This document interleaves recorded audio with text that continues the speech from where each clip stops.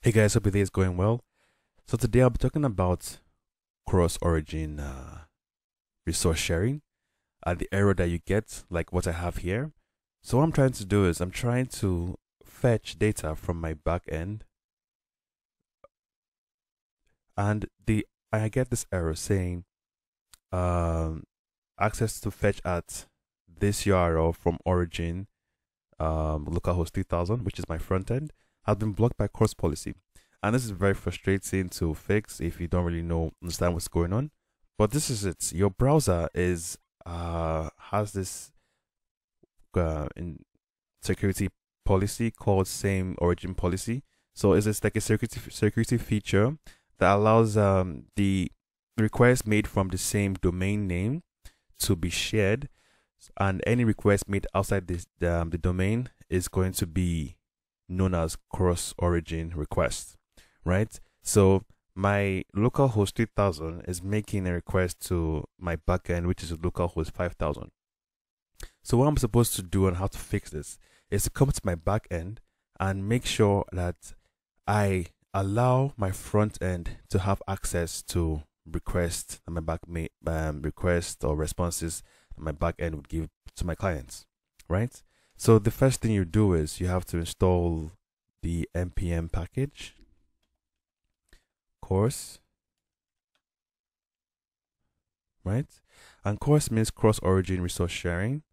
I think I said that already. Then the next thing I'm also supposed to do is, let me see, I think I have it here already. Yeah.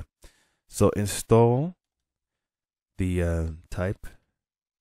So you do npm install CORS. Then the next one is npm install save dev type CORS. This is because I'm using Typescript, right? So then I come here into my backend, import it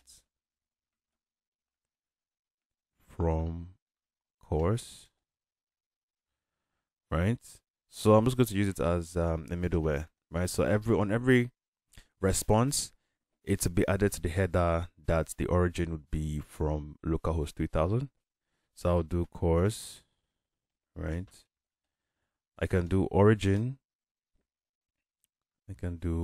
This is for accepting allowing any kind of request from any domain, right? But I'll specifically say for my localhost 3000, right? And then I can say credentials true, right? Just to allow me, when I do a post and an update, a patch, I'm sending credentials, right? So I set that to true. And I can also do this too. I can do methods allowed, right? So I can say get post and so on. Oh, methods. Is it methods? Let me remove that. Yeah, exactly. Right? I can say post, I can say get, but I don't specify what kind of methods are allowed. So it means if I do this, get and post, it means that I am only going to allow this URL or this domain name to only do a get and a post, and it can delete or update, right? By removing that, saving it, then let's go back to here, right? And then refresh the page. Boom.